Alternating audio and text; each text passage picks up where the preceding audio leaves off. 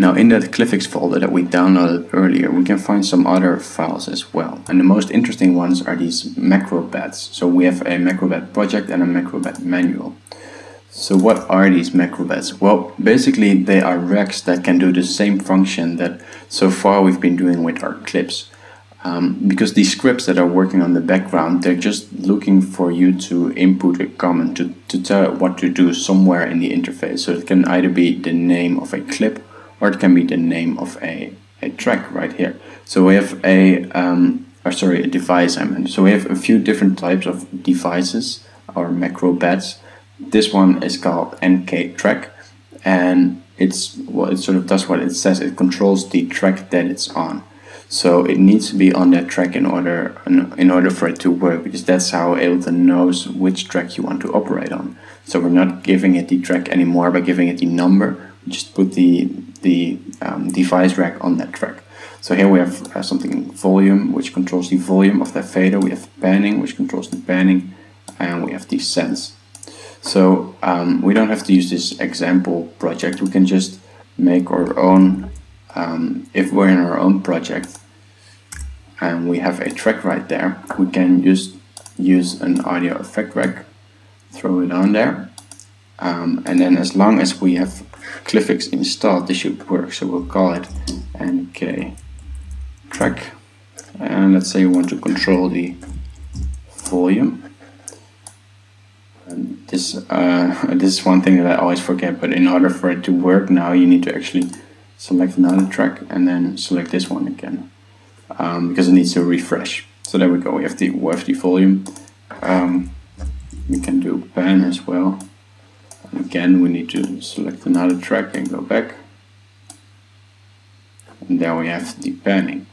So this is pretty cool. Now we don't even have to use that text file if we don't want that. We can use these regs and set up quite complicated functions, and then we can just MIDI learn these controls the old-fashioned way, just hitting what is that? Option M. So with this we can also make our our own control surface, even if we have a very old unsupported MIDI controller. If it just sends MIDI, it's good enough. So there are a few different types of regs, like I mentioned. This is the track one. It's a pretty simple one. There's another one here called receiver, and the receiver basically can send to another track. So with this one, it had to be on the track that we want to operate on. So if we want to control the volume, this one has to be on the volume track. With the receiver, we can actually give it arguments similar to what we did in the text file, and let it control something else. So this one is controlling a volume, which is the volume of bus A, as you can see on the right, or return track A. So on that track, in order for it to work, it needs to have the track reg, and then you need to specify a name. So you say volume, and then you type the A volume, which you then use here to send to that track. So that's how you can sort of control things from within one track. So this track, I can control return A, B, C, D, and I can do the panning of that, all from within one track. So that's very useful. There are some other cool things here, like we have some randomized functions. There's actually just one more thing that I want to look at. And I just want to give you a short introduction of that, because it might be too much to sort of discuss in one video. But to do that, let me first open the manual.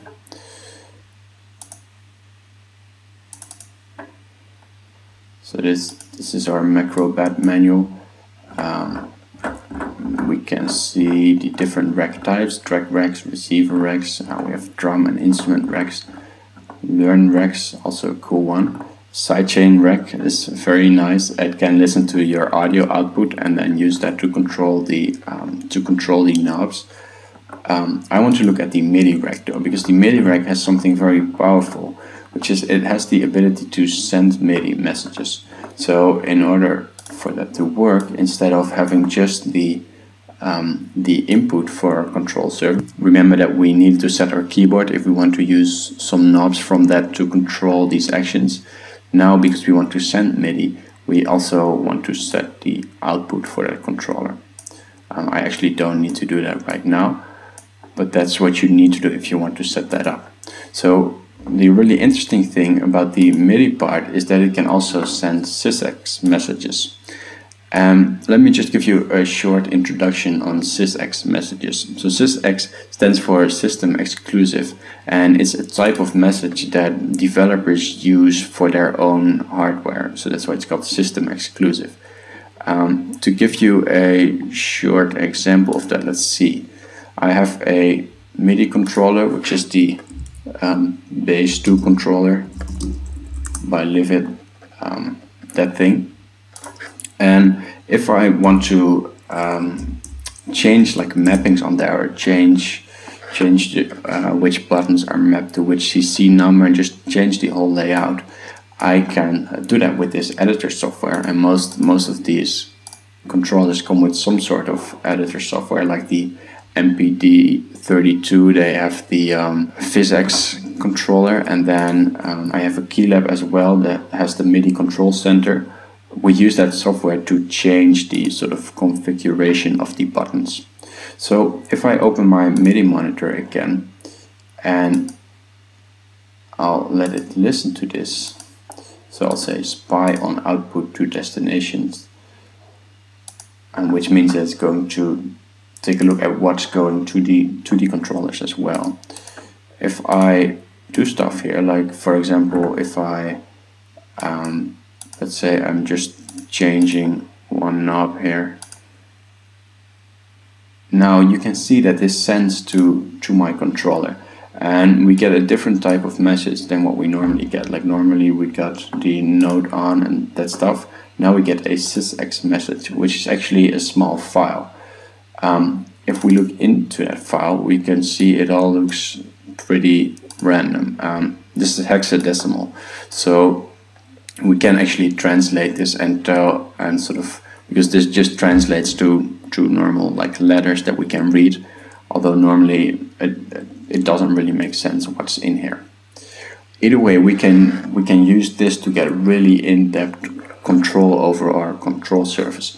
Like an example of something I did is I have that Keylab controller, and if I change a preset there in the software, so there's this software called Analog Lab that sort of comes with that keyboard, and if I change a preset in here, it sends the name of the presets to the display of the Keylab, so I can actually see it on the hardware device itself. I can see that name.